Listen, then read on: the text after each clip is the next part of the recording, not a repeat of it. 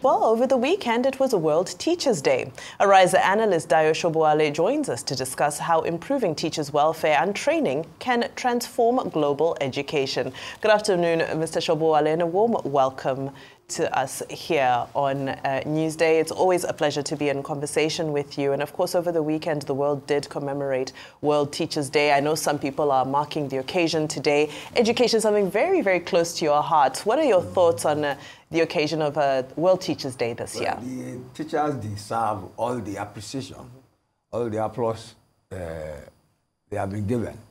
And it's good that the United Nations has set aside a day for the teachers.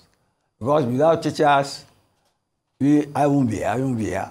The world won't be the peaceful place it is. In which you have globalization and you have internet, making the world a small village where we see what is happening all over the world. These are products of education and educational development. And the teachers play a key part in that. That is why you can see the war in Lebanon, you can see the war in Israel, and you see the natural calamity in the US, and things happening around us. Without teachers, the world would be a dull place. In sociology, they say the human brain is a tabula rasa, a clean slate. So it's what the family puts there, and the teacher puts there, that differentiates the human being from the animal in the jungle. So I congratulate the teachers on their day, and I wish them well, but I hope they do not rest on their hours. Let's stop there for now. All right, we'll stop there for now. But, just bringing the conversation home, the theme for this year's World Teachers' Day is valuing teachers' voices. And the second part of that theme is towards a new social contract for education. I'll take the first part, which is valuing teachers' voices, especially at the tertiary level where we look at lecturers and so forth. You know, we have this ongoing conversation about ASU and their demands and, the state of our universities, the state of our entire education system. What do we need to do to give teachers the value they deserve and to place value to their voices? I think to the best of my knowledge, except with ASU, the other teachers' unions are fairly well with government. The shortcomings are there. The teachers they still clamor for more training. The schools do not have the necessary facilities. In some areas, you have even more schools than needed. And in some areas, the schools cannot function because of insecurity. So when you talk of teachers in Nigeria, you must demarcate between the North and South. In the South, there's relative calm. And traditionally, culturally, people in the South value education more than in the North. And the reason is not far-fetched. It's because of religious differences.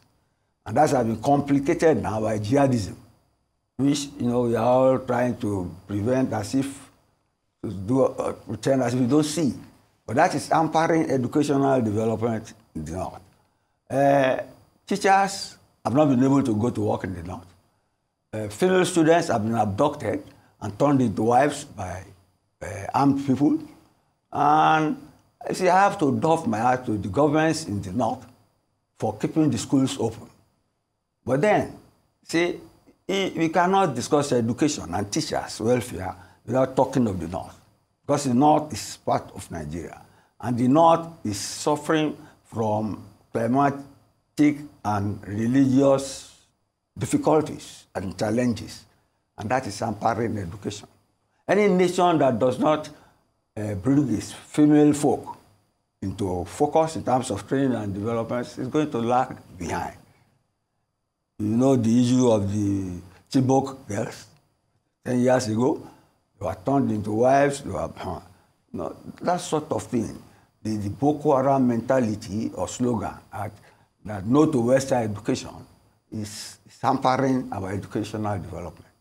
It's an hazard to teachers, an hazard to students. It's an hazard to our educational development. I know government is doing a lot about it, but the sooner they put Boko Haram and the jihadist movements coming from the Sahel down south, the sooner they put them out of action, the better for Nigeria and the rest of West Africa. But as it is, Nigerian teachers, I commend those in the north, given the circumstances and insecurity perimeters in which they operate. It's a pity. It's a pity because they work at great danger to their own lives. And government should do more to protect them. And anyway, even in protecting them, according to the United Nations report, government sent soldiers to some schools, which was meant to protect.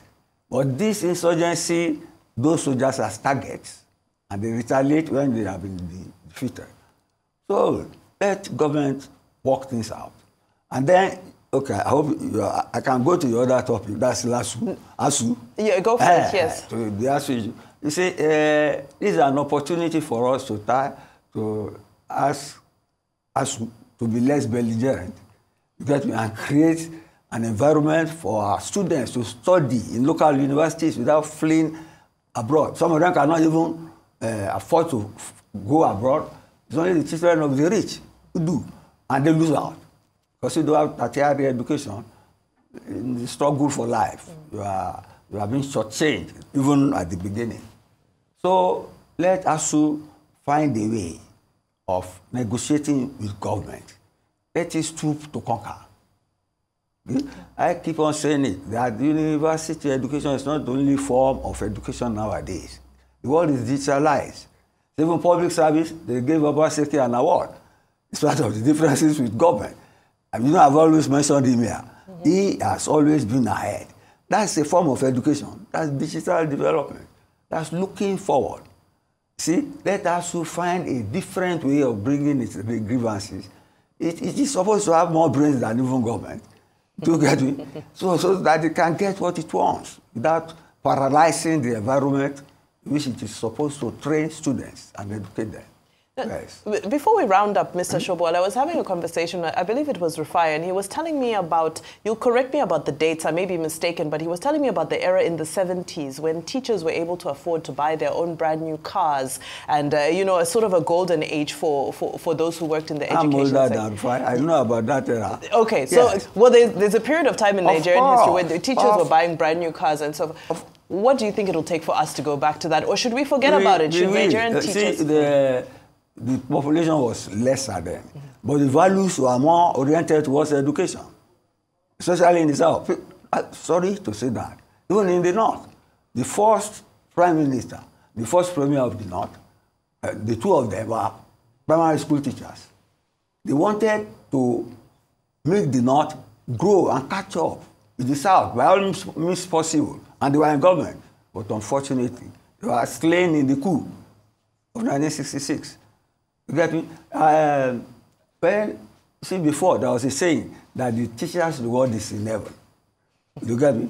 But nowadays, you see, the unions have made life better. And in the process, they have not paralyzed their environment like ASU. You get me? But so, the time we are talking about, our population was less than this. Okay. But people were ready, parents were ready to sell their properties to make sure their children went to school. And Tafawa Balewa and Ahmadu Bello were ready to make the North to catch up. But the coup, and ever since, the leadership of the North has itself to blame for not giving education a priority.